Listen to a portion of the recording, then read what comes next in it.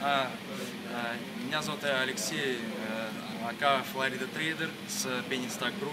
Мы возьмем интервью с Тимоти Сайксом и зададим несколько вопросов. Hey Tim, how's it going? Good to see you. First, thank you for this conference. Very interesting. So many information, so many stuff to do. So thank you so much. Cool, my pleasure. Thanks for coming. Yeah, I have a couple of questions about how not to force trades. How not to force trades? Like if boring or something. So I like to think of myself as a retired trader. You know, like I don't want to trade. I'm living life. I'm retired. But if there's a trade that's good enough, like where all the indicators, it's like an earnings win, its stock is breaking out to new highs, there's volume, I think that it can run for a few days, that takes me out of retirement. And because I would feel too guilty missing this trade. So if you think like that, you know, you're like, oh, this is a decent trade. No, I'm retired. I don't want to do it. That way you focus on only great trades. Most of my best students make like 80–90% of their money off like 5 or 10% of their trades. So if you can be choosier with your trades, you'll probably be more successful.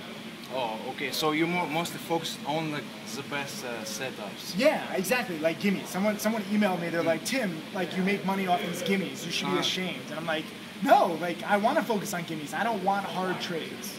And also I travel a lot. That helps too. You know, I like to travel not just for fun, but it helps me not trade as much. So you need to like control your addictions. We're all addicts, so I have to be, you know, very controlled. Can you over this in a second? We're doing a video. Sorry.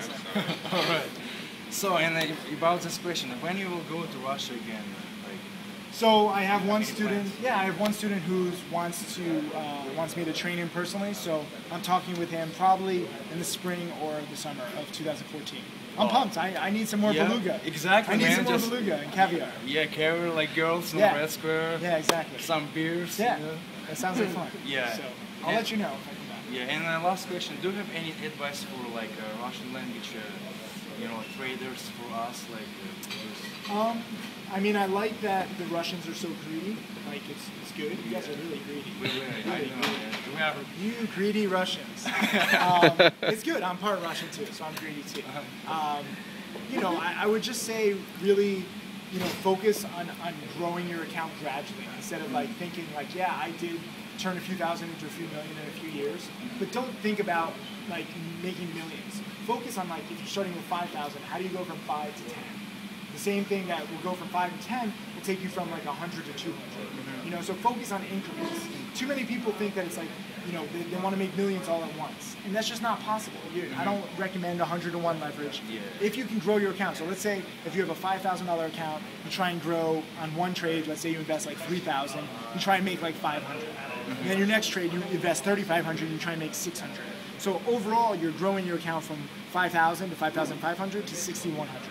And gradually, that's how my best students have done it. You know, Tim Bertani makes an average of $800 a trade, and he's taken 13,000 and turned it to 800,000 in 2 years. So if you focus on those increments, it might not sound as exciting, but it can pay off, you know, within a few years. Yeah, step by step. But yeah, because we are very greedy and we try to do need to control in your one trade greed. and like all like 100%. This is not like drinking beluga, you know? Like beluga, you just keep drinking until you pass out.